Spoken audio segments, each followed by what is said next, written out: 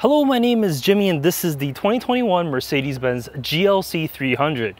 And today we're going to check if this can family. And what I mean by that is, can it fit a Clek Liing, an infant seat, as well as a Clek Foonf, a convertible, in the back seat of the GLC? Let's take a look. Alright, as you can see, I have the Clek Liing on the driver's side, or at least the base of it, and I got the Foonf installed here on the passenger side. Getting the seats in were definitely not difficult at all. The lower anchors are actually quite easy to get to. There are two sets of lower anchors within this vehicle, one on the driver's side and one on the passenger side. And because of how they're designed, it means you'll never lose them when you actually need to use them, which is definitely very nice. In terms of upper anchors, there's three behind this bench here. They're very easy to get access to, no complaints there whatsoever.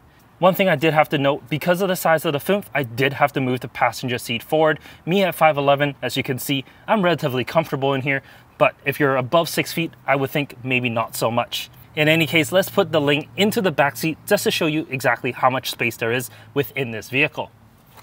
When it comes to putting the child seat in, there's not any problems whatsoever. There's plenty of room on top and bottom for easy access. But let's take a look at the trunk just to see how much room there is for that. At 24.3 cubic feet, there's plenty of room within the trunk of the GLC. As you can see, I have my Baby Zen yo-yo tucked nicely in the corner here, so really no surprises at all. And that's how the Baby Zen yo-yo, the Clek Liing, as well as the Clek Foonf fits inside the GLC. You can't fit a third seat in the middle there. There just isn't enough room overall.